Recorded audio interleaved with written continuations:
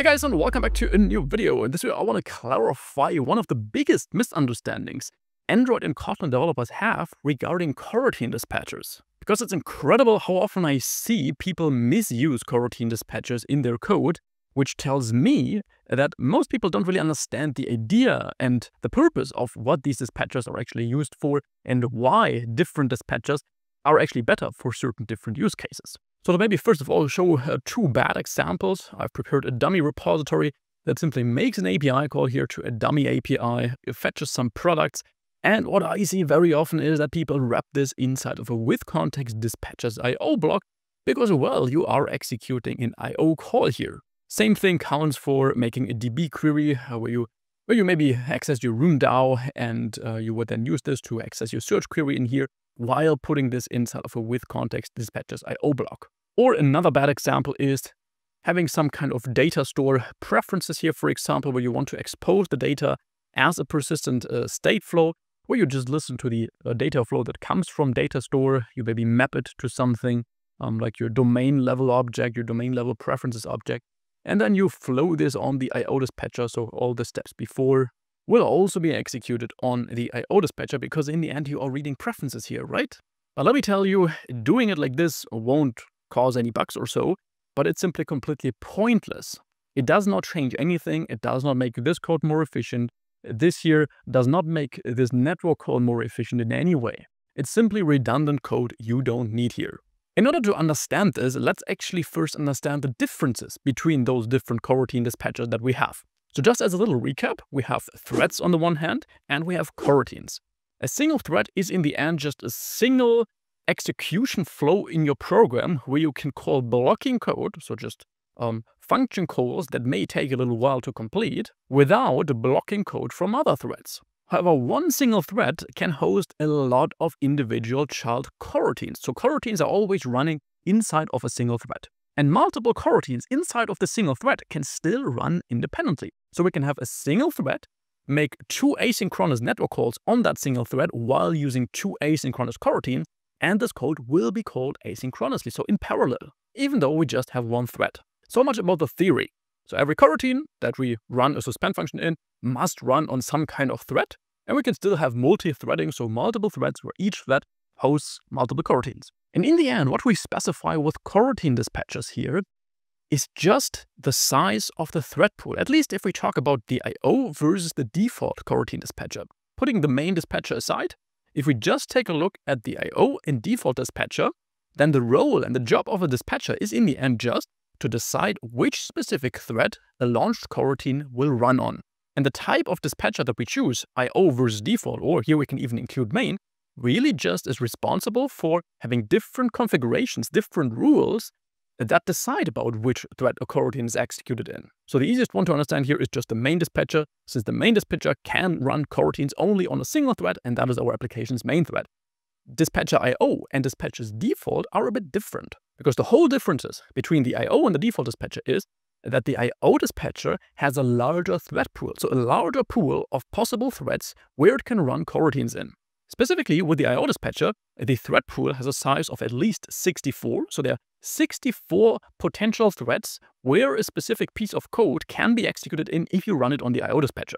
While the default dispatcher does not have that large of a thread pool, but it only has that many threads as the phone has CPU cores.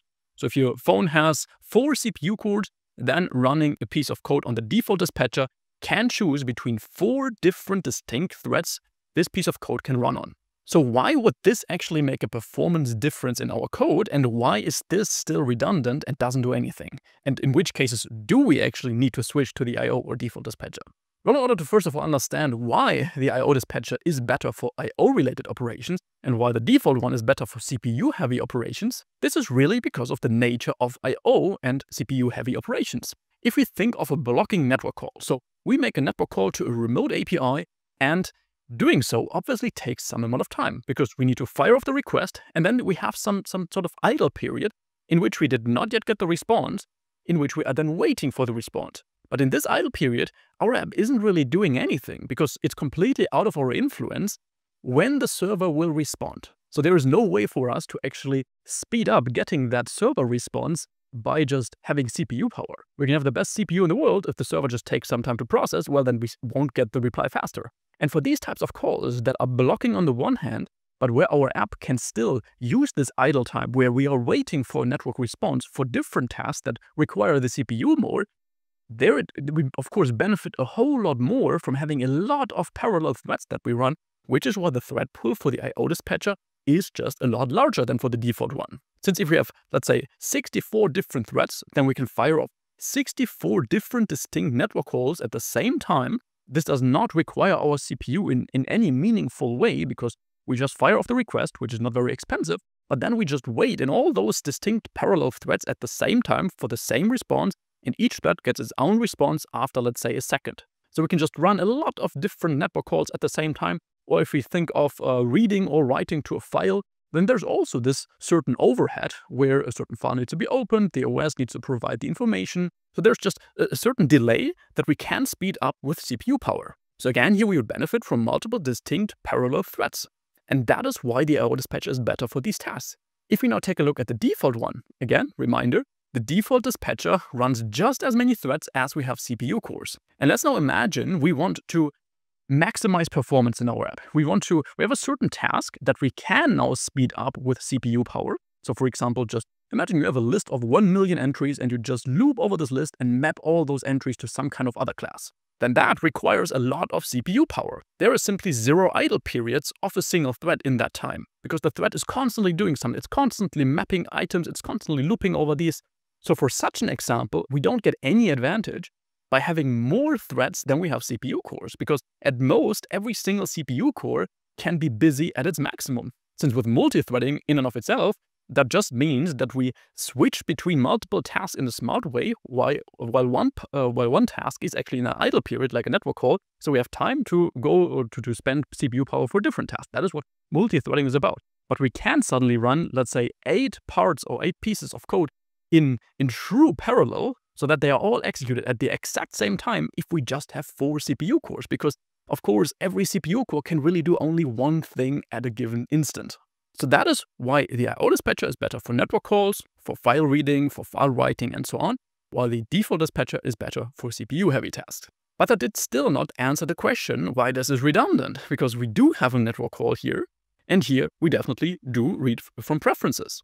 Well, and the reason why this is a misuse and misunderstanding of coroutine dispatchers is because people don't understand the principle of main safety. We have that in coroutines. The principle of main safety pretty much just says that any suspend function in your code, so a function that suspends a coroutine, should be safe to call from the main thread. And as you probably know, we don't want to accidentally block the main thread with a suspend function, with a network call, something like that, which is why the responsibility to switch to the right dispatcher lies at the function that converts a blocking call, so a call that blocks a thread, like really reading from an input stream or so. So the function that takes this input stream converts that reading process from an input stream to a suspending function. So to a function that suspends a single coroutine while reading that input stream. That function has the responsibility to switch to the right dispatcher. So here in our dummy repository, this get function is already a suspend function. So this is a function that comes from Ktor, and somewhere deep down in Ktor, in the Ktor library or in retrofit, whatever you're using, there must be a function that really just sends the raw bytes over the network that is not suspending. And therefore the Ktor library has a certain function, specifically this get function, which is suspending and which has to take this blocking call for sending over these raw bytes and convert this to a suspending call. And this function has the responsibility to switch to the I/O dispatcher, because then this get function is safe to be called from the main thread, because no matter what kind of dispatcher we call this on, internally it will always switch to the right one. So we can't be off with that. So let's take a look at a good example. Here, under good examples, file storage, really just a simple example that takes the context and then writes certain content to a certain file. That is a suspend function. This save function should really suspend a single coroutine, and we should be able to call multiple save functions in parallel with multiple coroutines. And here it makes sense to switch to the I/O dispatcher, because if we take a look at what this function does, it really opens a file output, it opens the output stream and simply writes some bytes to it. But if we take a look at the content of this with context block, there are no suspending calls. All those calls and writing to a file is certainly blocking. It takes a little moment to complete. It's nothing that finishes after a millisecond or so. But if we just have it like that, without this with context block, you can see the suspend keyword here becomes redundant because this function, if we call it, will block the entire thread it's executed in. And if you have one thread, which currently hosts 10 independent child coroutines, and you call such a blocking call that is not a suspending call in one of these child coroutines, it will block the entire thread, and it will therefore block all the other coroutines running in it. While if we now put this in a with context IO block, the IO dispatcher can now take care of actually launching this on a separate background thread on up to 64 or even more threads. So we can have a lot of asynchronous independent calls of this save function without blocking a single thread that we would otherwise accidentally call this in. For example, if you call this in a view model scope coroutine, you would block the main thread with that. That can't happen if you actually surround this with context dispatchers IO, because even if you call the suspend function itself on a view model scope coroutine running on the main dispatcher by default, the moment you enter this, it makes sure to always switch to the right dispatcher here by default, by design, so you can't make any accidental mistakes there. So same thing here for our dummy preferences. You can be sure that the procedure where data store really reads from the raw file that it saves on your disk, that this already happens on the right dispatcher here. So this IO dispatcher would really just apply to this map function here. And this map function does not do anything in regards to IO functionality. So it doesn't save something to a file, it doesn't make a network call, it really just maps the result to a user. So you can just leave this here, and if this would be a very complex mapping function, so again, you're mapping a big piece of data to another big piece of data, then it could make sense, okay, to actually execute this on the default dispatcher, because it's CPU heavy work to map something. Not generally, but if you map large data, then technically yes. So this would be much more appropriate in this case, because it applies to this, but not to the internal call that data store uses to read from a file. And to also show you one last example here from my current Echo Journal course, the new course I'm working on, which is from a coding challenge in my mobile dev campus. Campus members, by the way, will get this course for free very soon in May. But here I have a very complex flow chain. So we load some echoes. So an echo is just a voice audio memo with all its metadata. We load that from our local data source. We observe that, so we get the flow.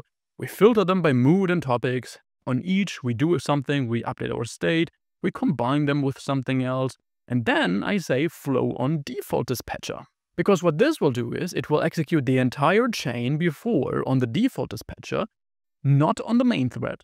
So all these calls, all this mapping, looping, filtering, does not happen on the main thread. So it can't possibly block our UI. Things like this, things like state updates like this are a very common source of actually causing some jank frames in your UI, because by default, all these state updates in your view model, if you launch them here on view model scope, will run on the main thread, will run on the main dispatcher. And since the UI and updating the UI also happens on the main thread, slowing down that thread will obviously lead to less UI updates, and less UI updates imply that you have less frames available. Less frames mean lag. So I hope you really got the idea.